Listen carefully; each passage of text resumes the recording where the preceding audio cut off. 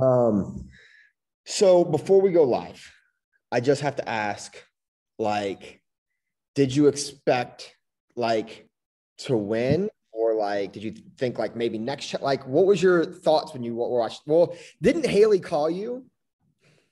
Yeah. So I was watching, like, laid on the couch watching Netflix. I put my phone down for like 30 minutes. And I go back to look at it, and Brian's like, Haley's FaceTiming you. I'm like, okay. So I pick it up. I'm like, this is kind of odd.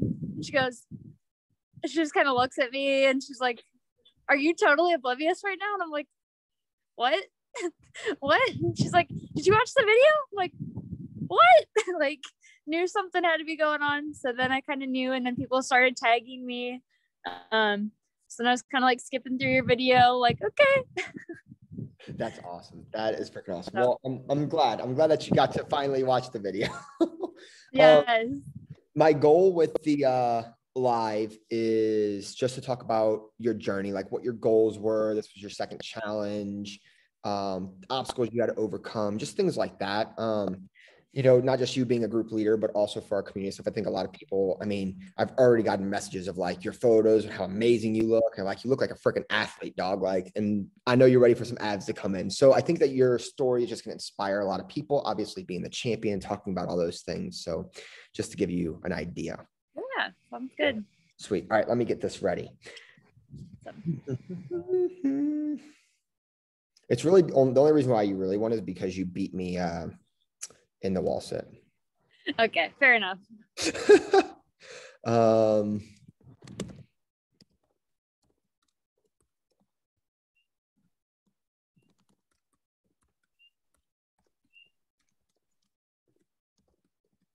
Never thought I'd do another wall sit after college. Or another burpee, for that matter. It's like, I'm never doing burpees again. And here we are. Yeah. All kinds of burpees. I love some burpees. Love-hate relationship. Just typing up the description real quick. Yeah, no worries.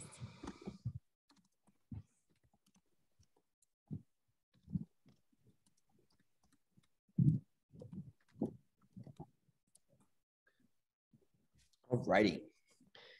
We should be live pretty soon. I'm gonna pull this up on my phone so I can see any comments and stuff as well. Just some people might have some questions for Lindsay. Oh, I'm just so excited, Lindsay. I'm just so excited. All right. It looks like we are live. What's going on, you guys? It is. Oh, can you hear me okay? There we go. It is your boy Roy and the champion, Miss Lindsay. How are you doing today, Miss Lindsay? Good. I am so excited. This is very exciting. I know I already asked you this, but I'm gonna ask you one more time. Did you have any idea at all that you were gonna win this thing? Not a clue. And I didn't even catch the video live. So Haley FaceTimed me, and she's kind of looked at me, and I'm like, what's going on? She's like, go watch the video. Yeah, that is freaking awesome. You said you were like watching Netflix. You put your phone down for like 30 minutes and all these things happen while you're, of course, the one time you put your phone down, right? Right.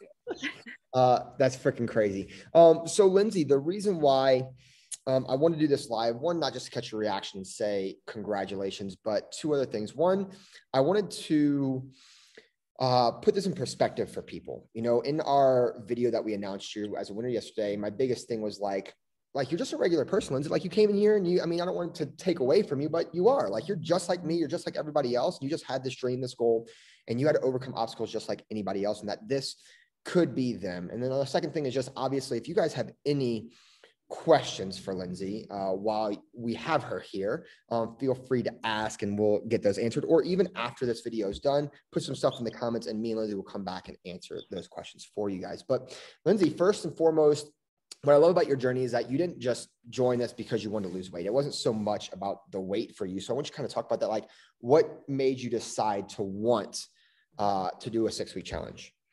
Yeah. so many things.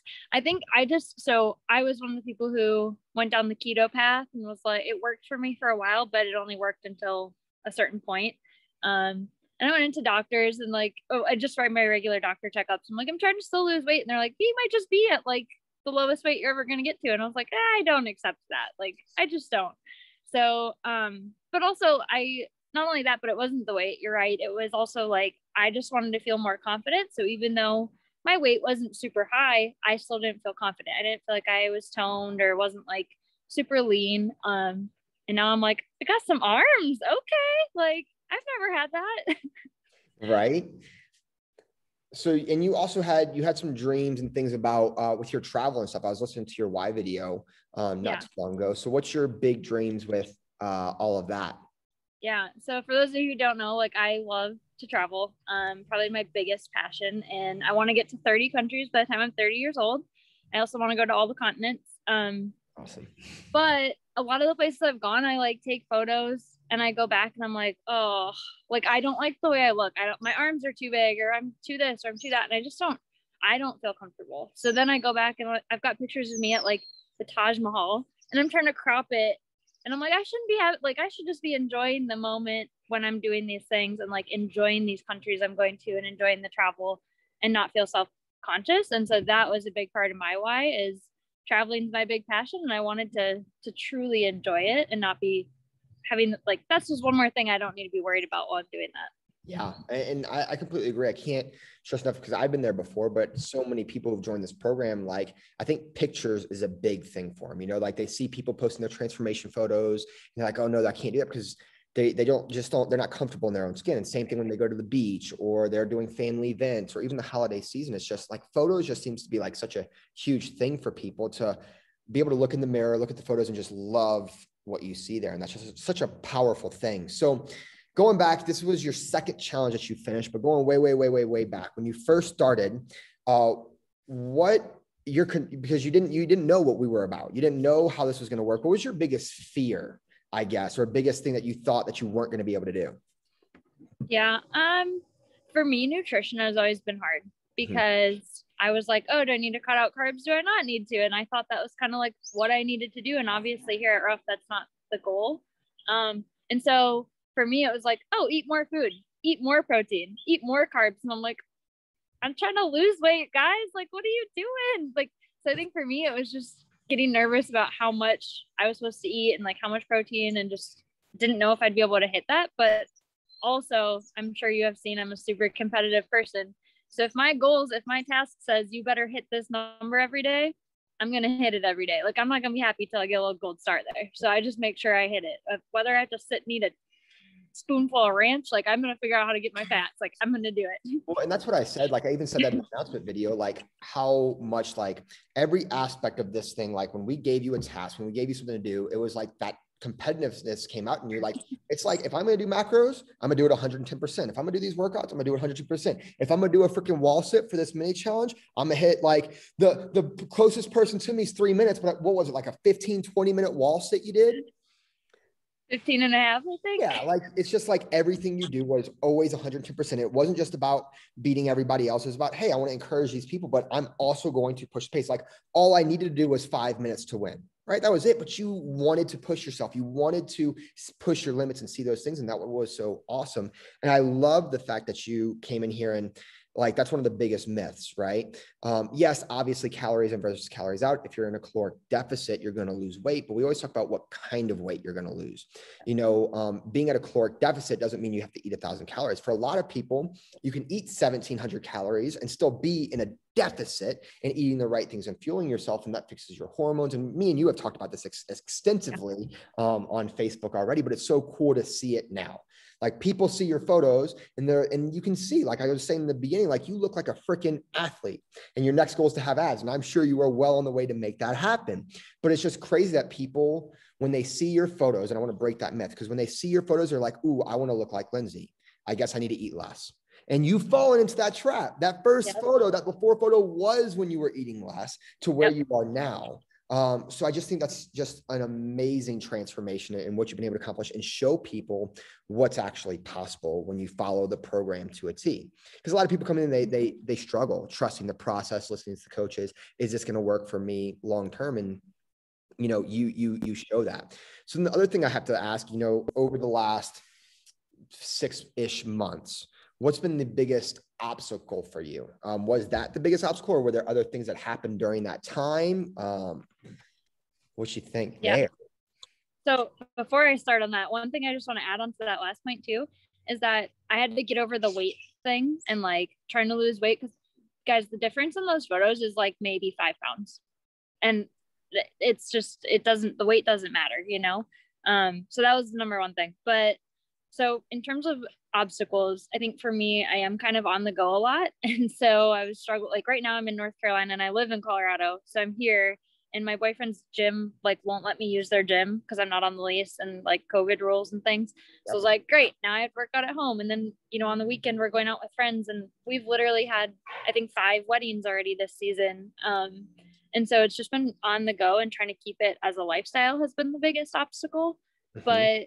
And that's exactly it, right? Is like making sure it is a lifestyle and something that you can incorporate. So when I'm going to the weddings, I didn't take out my scale, but I pre-planned like before I got there, right? I was like, okay, I know we're going to have probably about a 5-ounce steak, and I know we're probably going to have some potatoes. So I just kind of pre-planned and just said, okay, I'm going to eat around that in the earlier part of the day. And so I can enjoy the wedding and then still make it fit my goals. And I did the at-home workouts instead of the weight workouts on the days that I had to. So, well, I think you're hitting all the big points here. Like, it amazes me how this just happens, because so many people, well, I can't start the challenge yet because I have a wedding coming up, or we're going on vacation, or we're doing this, or you love to travel. Like, you're traveling right now, right? You're not even in Denver right now. Like, the thing is, you guys, that if you can't join a program that you can do while you're on vacation or at the wedding, or be able to take a break from and come back and learn, then it's not sustainable. That's just it. Like, the things that you're doing right now, Lindsay, you're going to be able to do for the rest of your life, and it goes to show, like, like you said, like when you did keto and stuff, that was great. You got some results till you didn't, but there's no way you're going to go to the wedding and not eat some carbs or be on vacation or do this. And again, it's not enjoying the moment, which is just so freaking important. And I love what you said also about like how your weight really didn't fluctuate that much, and and again, I ask people all the time, would you rather lose weight or burn fat and build lean muscle? And you're like living proof of all of these things. So then my other question, I got all the questions for you. I'm just so excited because I've known I didn't actually know for that long. I chose you as the winner on Monday. And you even noticed one of the photos I used was from your check-in on yesterday. I don't know if you realize that. I literally was editing the video and I was putting last minute edits on there yesterday, and I threw in your most recent check-in. Like, that's, you guys, like when I tell you, like, this isn't just like I updated this photo, like Lindsay's still living this. She's still doing this. Yep. Like, it's freaking awesome. So what are your goals moving forward? Now that you're the champion, that you're doing these things, we have another challenge starting up that you're doing on Monday. What's your goal moving forward? I want abs. You all know I want abs. I don't know, like, just, when I'm walking around, people be like, oh, she's pretty fit. Like, I like that. So one is I want abs. 2 is I have been hitting my macros, but I don't think that I always do it in the best way. So sometimes I get to the end of the day and I'm like, Cheetos fit in my carbs. Okay, like I'll eat that, but really I should obviously be filling that with like carrots or something else. So that's my next goal, is to really dial in. Like, I'm at the point where I'm consistently hitting the macros, but now I just want to be a little more mindful. I do pretty good most of the day, and then I get to the end and I'm like, ooh, what can I fit in here? Right. And I just want to do better with veggies. I think my thing has been ice cream. We have ice creams, me and the kids and Tasha all have ice cream right before we go to bed because it fits. But that does bring me into like this next thing, is like Cheetos being one of them. But the fact is that you are looking at getting to this next step. And there's always another level, you guys. We start with like the calories, then we have the macros, then we're looking into supplements, but then getting rid of the supplements to fill in with these other things and whole foods. And like, there's always another level. But during this challenge, and you're the champ, you've done all this stuff, being able to enjoy what you eat. What are some of the favorite things that you got to eat and fit into your macros? So I have this obsession. I don't know why I have this obsession with funfetti dip. Like it's cake mix and whatever, and you dip animal crackers in it. And I didn't go all out with that, but I instead got these little like animal cracker cookies that are iced. They're for like 4-year-olds, but I love them. So that you know what I'm talking about? The white and the pink. I know exactly what you're talking about. That's why I'm laughing. Like I love that you're like, they're for 4-year-olds, but I love them. Yes. Those I have like the little snack pack bags of them. I make them fit all the time. Sometimes some ice cream, like steak is not a difficult one because it's just carbs or just proteins and fats, but I love steak. So we have steak all the time in our house. So just stuff like that, just enjoying. And the nice part is I can kind of eat whatever. I just can only eat different portions of it, right? Obviously I can't have a whole pint of ice cream, which I used to be able to do, but yeah. Well, and that's the thing, like when you start setting these goals for yourself, like nobody told you, hey, you can't eat ice cream. Like you probably could have eaten a pint of ice cream every single day. It just would have taken up all your carbs and fats, right? Like you naturally made those decisions on your own because you had goals. And those, look, I always tell people the sacrifice and the hard work always pays off. It's the same thing. Like we've had people, you know, they're like, oh, well, I want to make wine fit, or I want to make, you had Cheetos, I make ice cream. Like we've had people do pizza. We've had like, you name it, and people fit it, but it's about the moderations and learning how much of those things you're allowed to have, you know, and that's what makes the biggest difference. So Lindsay, I have one last big question as we get ready for this next challenge. I've already gotten so many messages. I know there's so many people have been commenting on your video and stuff. But people are going to want to know, like, if you had some advice for them, they're just getting started, or they want the confidence, or they want, like, what's my first step, or how am I going to do this, or how do I accomplish what you accomplish? What's some advice you can give them as we get ready for this next challenge? Yeah, I think trusting the program for one, because not that I questioned, but I was like, you want me to eat more, but lose weight? What? And I'm like, I'll trust you guys. I don't know if you remember, but I was like, if you're telling me, I will trust you. That's fine. So one is just like, trust the process, trust your coaches. They know, you know, what's best, and just kind of like communicate with them and say, you know, this doesn't feel right for me. Can we adjust this way? And just kind of have that open communication. You're going to be the best advocate for yourself, and like going to your coach and saying, this is how I'm feeling. This is what I'm thinking about this, but also nobody else can put the work in for you. So if you're signing up for this program, that's a great first step, but you have to be willing to commit. Like for me, I wasn't going to sign up for this program and then not hit my macros, because like that doesn't help me, you know? And I get like, it's a challenge maybe to get there at first, and you need to work up to it. But I think just really making it a priority and saying, okay, I've signed up for this program and I've proved to myself that I want this, and this is a priority. So really, truly make that a priority. Yeah. And I love that. And that kind of gets me, I have one more question and stuff. We were talking about like being honest, communicating, talking to your coach and stuff, and tell them how you're feeling. That's such an important thing. Like at the end of the day, people, they want to join the program and be like, okay, tell me what to eat. It doesn't work that way. You know, tell me what workout program to get. Like, even when you get in the rough app, there's 4 different programs to choose from, right? Like on top of like, if you're doing something outside of that, did you have any times in the last 6 months, I'm sure you have, but any that you can recall right now of like a bad week or a hard time, or a time you didn't want to check in, but you did anyways, and you're glad that you did? Yeah. I mean, all the time. Not all the time, but like sometimes for me, for the gym is like, I don't actually have the motivation to go to the gym. I just make it a routine. And so if that's the first thing I do when I wake up, and if I'm already sleeping in my workout clothes, okay, like the first thing I gotta do is get myself in the car. That's easy, right? Mm-hmm. And I just got to drive. That's easy. I got to walk into the gym. Okay. Now that I'm here, now I got to work out. So sometimes that was a challenge for me, but I had it like, I mean, this part wasn't during the challenge, but this last week I ate like absolute crap. When I told Haley, and I was like, I don't even know why I'm checking in this week, because I've eaten nothing good. But she, it was just kind of like, okay, well, I'll just get back on track on Monday. It's fine. Like, it's no big deal on the next day. Like, yep. Well, and that's such a big thing. I feel like, and the important thing is that you still checked in, and you've had multiple bad days or bad weeks. And I feel like people think that over the last 6 months, the results you've gotten, they think like, oh, well, Lindsay's just like been crushing it every single day. And we talk about how competitive you are and doing things 110%, but sometimes your 110% is just showing up to the gym, just checking in, even though you had a bad week. And so many people, they fall off and they feel like, oh, I'm out of it. oh, I'm out and I can't win. And you didn't even expect to win, right? But the fact is that you had those bad weeks, you had those bad days, and you still said, okay, I'm just going to get on backtrack next week. I'm going to get back on track the week after that and keep moving forward, you know? Yeah.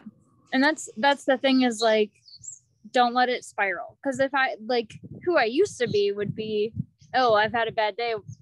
What's one more? And then the next day you're like, well, I'll finish out this weekend and just, keep having fun this weekend. And then you get to the start of next week and you're like, okay, one more week. So it's just getting yourself back on track. So for me, most of really only my cheat days at the end of the 2 challenges that we did, that Sunday being like the day after the challenge was done, I was like, I'm not tracking.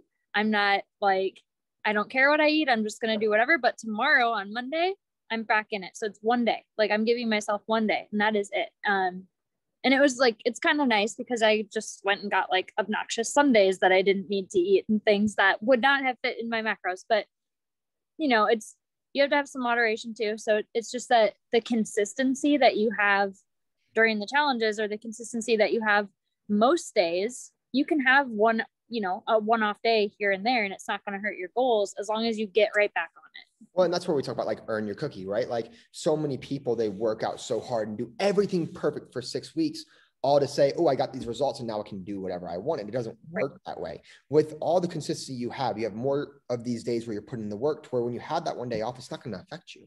You're still going to look awesome. You're still going to be on the process of getting abs and doing all these things and crushing it. And that one day, even probably 2 days, even if you had a week off, like how many people spend 3 days off and they look at the scale and it goes up 2 pounds and they give up. Like, oh, I can't do this. And it just doesn't work that way. So I think that's extremely inspiring for so many people. And it's crazy how much you remind me of myself. Because when I first started getting into the journey, I did the same thing as far as discipline and motivation. I'm like, I don't care what happens today. I have to go to the gym. Like if I'm just not in the mood, I have to go to the gym and I'll just walk on the treadmill. At the bare minimum, I'll do 2 minutes walking on the treadmill and leave. That's it. But I have to go to the gym. I cannot say I'm going to work out at home. I cannot say I'm going to go outside for a walk. I need to go physically to the gym. And if it's just 2 minutes walk and leave because I'm busy, so be it. And sure enough, I get to the gym with the mindset of I'm just going to walk for 2 minutes and I'm walking. I'm like, okay, I can do 5 minutes. Like 5 minutes is going to be hard. And then I look, I'm like, oh, there's weights. I'll just do like a set of arms because I like arms real quick. Then I'll go do arms. And I'm like, okay. And then all of a sudden I'm in the mood. And then you end up freaking crushing it. And that's just kind of where the discipline comes in and sticking with it. So I think that's great advice, Lindsay. So other than that, any, I guess, last words? It doesn't look like we have any questions or anything, but any last words or anything that you want to say to everybody in the Ruff family and being the newest champion? I think just sincere thank you to the entire Ruff family, because there were days where it's like, the posts that people have or the extra motivation that the group is giving, the extra accountability, it really pushed me. Like I said, I am competitive, so I'm competitive with myself, but I'm like seeing other people post things or seeing other people being like, hey, we got this together. I'm like, this, it's helpful. So I just appreciate everyone in the Ruff fam. Yeah, girl. Well, I really do appreciate you. I know that you're about to be headed on the road, so I don't want to take up too much more of your time, but thank you so much, Lindsay. Congratulations again. And thank you. Very, very, very soon. I am sure. Later, friend. Bye.